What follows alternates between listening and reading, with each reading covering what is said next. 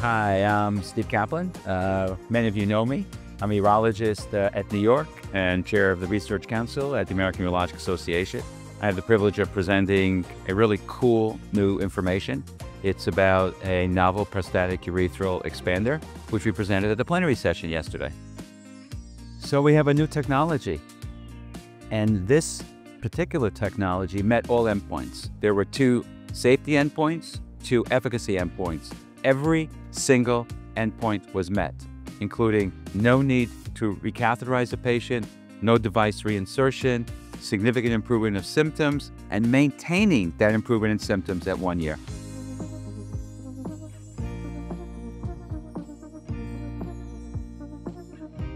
My name is Jaspreet Sandhu. I direct functional reconstructive urology at Memorial Sloan Kettering Cancer Center in New York City. So here at the AUA this year, what I am doing is moderating a panel on the update to Incontinence After Prostate Treatment guidelines. It's a SUFU GURS AUA guideline.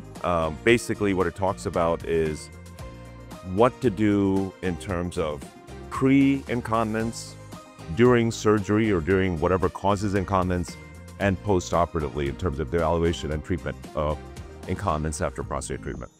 So there was new literature regarding erosions after urethral sphincters and new literature regarding risk factors after radiation therapy. So that's the reason we did, or the AUA decided to do an amendment. If everything was fine, they would have said everything's current and no amendments are needed. But in this case, they chose to do an amendment, which is the rationale behind the 2025 update. So AUA guidelines are probably the most important product the AUA puts out. So it's a very important part of the AUA, and it's something that pretty much every member of the AUA pays attention to. So, keeping them current is incredibly important.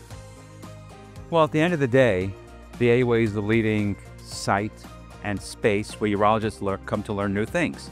And what I love is that there is now this formula to do practice-changing abstracts.